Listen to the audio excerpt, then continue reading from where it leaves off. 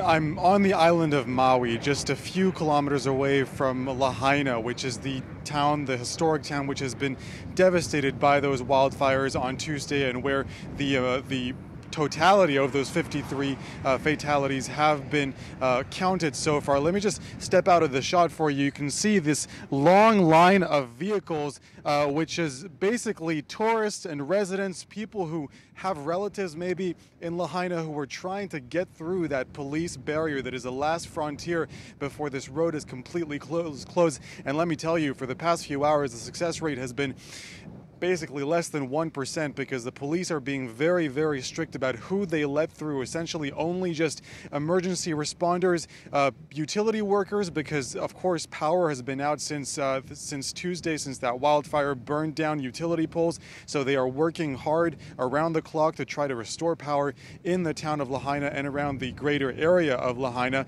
But of course everyone else is being turned around. As you can see, cars made to do a U-turn and sent back toward the big city, which is Kahului on the island. And unfortunately, there is a very grim reason for why they're not letting anyone back in Lahaina for the time being. We heard a press conference earlier from the governor of Hawaii, who essentially said that it was a matter of dignity for the people who had perished, because essentially there were still bodies either lying alongside the road in Lahaina or present in residences or homes and businesses, people who had not left in time, who had not been able to flee the blaze, and who had not been recovered by rescue and recovery operations. So that is why as of now, the authorities are saying that it will be several days before people are allowed into Lahaina